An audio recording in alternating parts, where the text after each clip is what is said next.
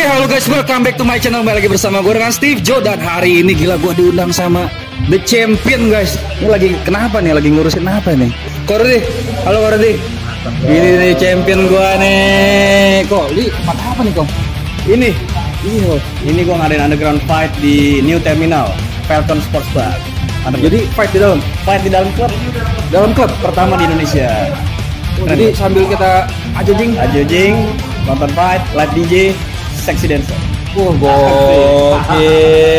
Ya daripada tawuran yang nggak jelas ya kan, berantem di jalan, mendingan di sini seru, dapet duit lagi ya kan. Kok dapat dongeng? Daripada ngedongeng doang, dongeng nggak habis-habis, ada bukti ya sini. Sini ya. Sini. Ya. Ada lagi kok? Ya teman-teman support, datang nonton pasti seru, beda banget dari yang lain. Daerahnya di mana sih kok kalau tadi boleh explain? Di Cengkareng, Taman Palem. Cengkareng Taman Palem. Ya. Yaudah, sip. Kalau gitu ini event yang keberapa ini? Ini event kedua, minggu depan ketiga, minggu depan lagi keempat. Tiap minggu. Dan akan terus menerus nih. Terus menerus setiap hari Jumat kita nanti. Dan untuk protokolnya gimana kok? Protokol tetap pasti aman, tenang aja. Pasti aman ya. Antigen. Dan tadi peduli lindungi ya. Lindungi dong, wajib itu. Siap. Gila, gue Testimoni lu deh. berhadapan langsung lo sama The Champion ya kan, Promotor kan. The Rudy Golden Boy guys. Gila nih buat temen-temen yang belum kenal The Rudy Golden Boy ya. Jadi dulu pernah juara di One Fight MMA tahun berapa kok? 2017 ya. 2017 ya. 17. Dan setelah itu Main di One Championship, terus sekarang ya sibuk ngelatih, bikin juara-juara. Next lu juara gua. amin. Testimoni dong gimana? Kalau di jalan bisa gak? Pasti pakai. Pasti kepake ya. Testimoni gimana tadi? Testimoni ya? Iya. Testimoni tadi gue udah sempet lihat ya tempatnya di dalam. Gila sih, gokil banget. Ini gue dari tadi inget kok. Ini tuh konsepnya kayak di Las Vegas. Yo. Walaupun gue belum pernah kesana ya. Tapi gue tahu. Sama satu lagi di Cina ada kayak gini kok konsepnya kok. Pokoknya kayak di film-film kayak di luar negeri aja. Kayak di luar negeri asli. Jadi kalau lu nonton filmnya apa? Ya Avenger yang kemarin apa sih yang terakhir tuh? Ten Ring siapa sih? Shang-Chi. Nah, jadi kalau nonton film Shang-Chi ada kok kayak gini. Sama banget. Oh iya. Nanti gua puterin deh. Mudah-mudahan nggak. Keren. Gue belum nonton sih. Belum ya? Ada scene kayak gini nih. Tempatnya kayak gini, terus kayak rame-rame kayak gini. Nanti kita boleh shoot lagi ya. Kita kasih lihat temen-temen yang lain ya. Kasih lihat. Oke. Terus tujuannya selain buat yang tadi tuh menjaga tawuran, tujuannya ya. kelas-kelasnya Gini. pemula atau gimana? Tujuannya ya yang pasti ngembangin atlet next year nih. Suka kalah sama viralnya dongeng-dongeng, viral yang nggak jelas gitu. Mereka ini punya prestasi. Tapi ya di negara kita prestasi itu selalu di nomor keberapa gitu. Nah di sini gue pengen bikin mereka jadi bintang. Oh, gue paham. Di sini gue pengen bikin mereka jadi bintang, pengen bikin mereka jadi viral dan menjadi suatu mata pencarian juga buat mereka. Bisa. Keren. Gokil.